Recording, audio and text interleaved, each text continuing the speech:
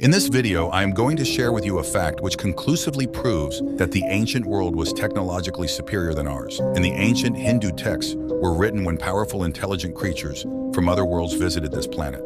For example, the Ramayana, one of the most influential Hindu scriptures, describes the Andes Mountains present in South America. In the 50th verse of the 40th chapter of the 4th section, the author describes the Andes as the Udayadri, which means the sunrise mountain. Furthermore, the ancient Indians considered the land of Peru as the land of the rising sun, the place where the first daybreak occurs on our planet.